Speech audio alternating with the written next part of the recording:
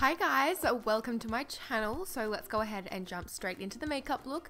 I'm starting out by priming my eyes with the MAC Pro Longwear Concealer.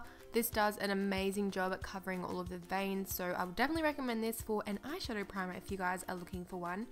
Next, I'm just going to go ahead and set that down so all of the eyeshadows blend out really nicely on top. I'm just using the Rimmel Stay Matte Powder. Love this stuff. Alright, so now we're going in with the Tarte Tartelette palette, and I'm just picking up a medium brown, and this is going to be the transition shade.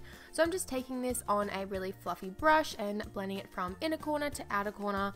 You guys know the drill. This just makes it easy for all of the other colors to blend out on top of this easier. So now just going in with a chocolate brown, this is going directly in the crease. I'm just taking this on a small fluffy brush and really working that color up, making it really intense. So starting from the outer corner of the eye and then bringing it to the inner corner. Don't forget to go in with a clean blending brush just to blend out any edges so there is no harsh lines at all.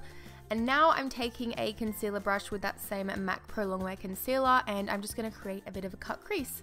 So I've been doing this a lot lately. I love this technique. It's just a lot different to the normal eyeshadow all over the lid and then the crease color. It kind of just adds something a little special. So now taking this blue eyeshadow by Makeup Geek, it is absolutely stunning. I just think this is the prettiest color. It's so fresh and icy. So I'm just going to pack this all over where I put that concealer.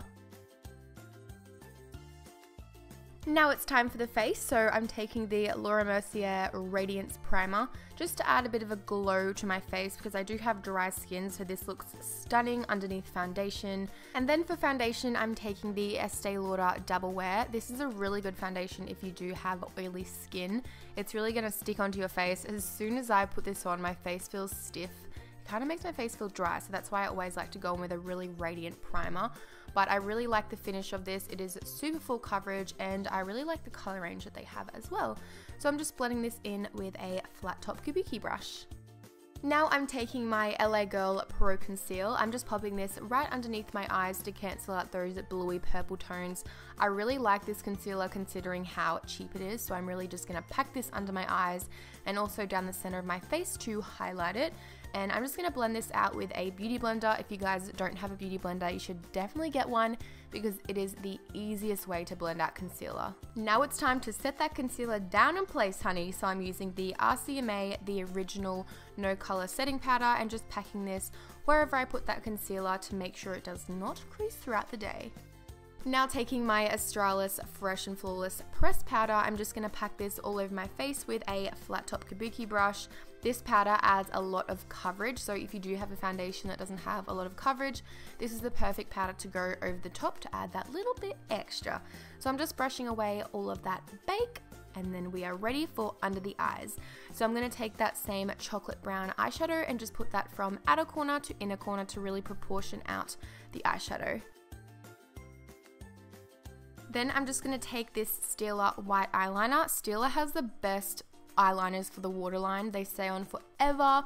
So just putting this there to really open up the eyes, and then I'm going in with some mascara. This one is the Avon Luxe Mascara. So just coating my top and bottom lashes so we can get ready for some falsies. The lashes that I'm wearing today are from Lily Lashes. I will leave my discount code down below if you guys are interested.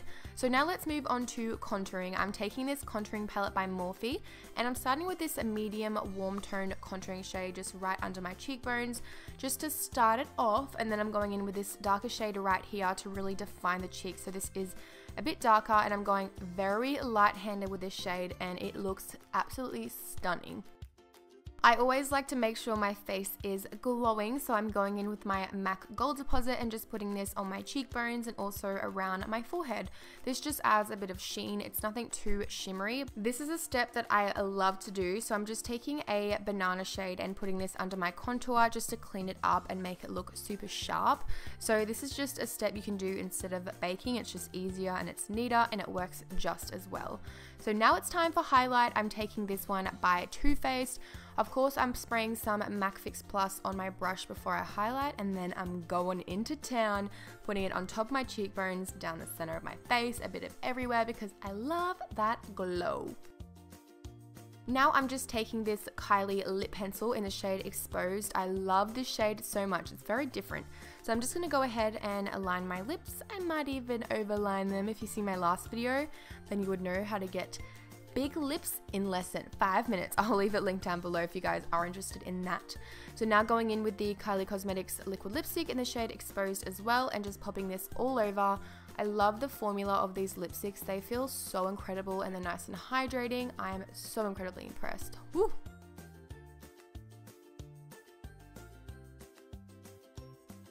Lastly, I'm going in with the NYX Dewy Finishing Spray, and I'm just spritzing this all over my face because, as I said before, I like to glow, honey. So I hope you guys liked this video. If you did, please give it a big thumbs up. Don't forget to subscribe to my channel if you haven't already. I love you so much, and I will see you in my next video. Bye!